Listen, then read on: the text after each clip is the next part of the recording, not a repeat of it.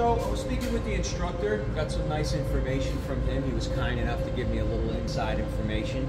And it turns out that in Hyundai, if you have an issue with this battery pack, okay, if one of these cells were to get defective, they won't, at a Hyundai dealer, open up this big battery pack and replace the cell.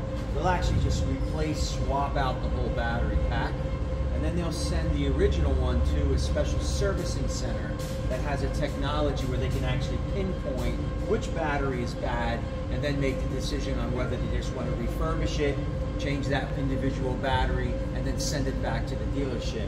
Now, the question becomes, I mean, does that mean you have to buy 2 batteries? Is it going to be a swappable program? I don't know.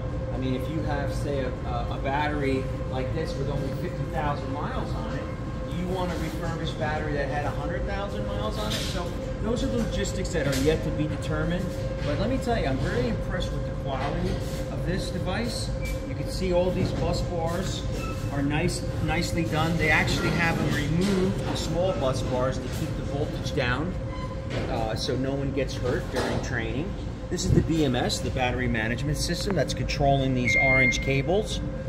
This device will actually monitor the actual cell temperature and the cell state of charge, SOC.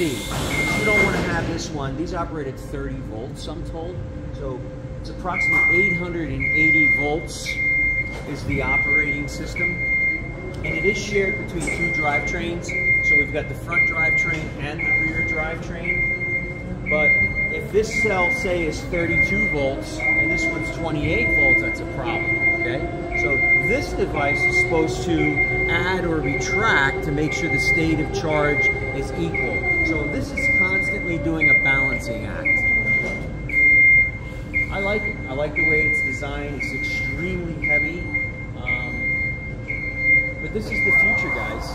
Now, where I'm not sold, I don't know, and because Tesla, the dominant player here, I hope no one hears me say that in a Hyundai, but obviously Tesla is the elephant in the room.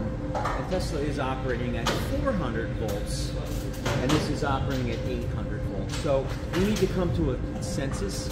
Once that happens, I think it's game over. I think we'll end up having a standard battery pack, almost like your car battery, where there's like a certain size. You go to Walmart and you look up at the chart and you get your battery. I think the same is going to be, there'll be a few different options for EV batteries going forward. That's my opinion.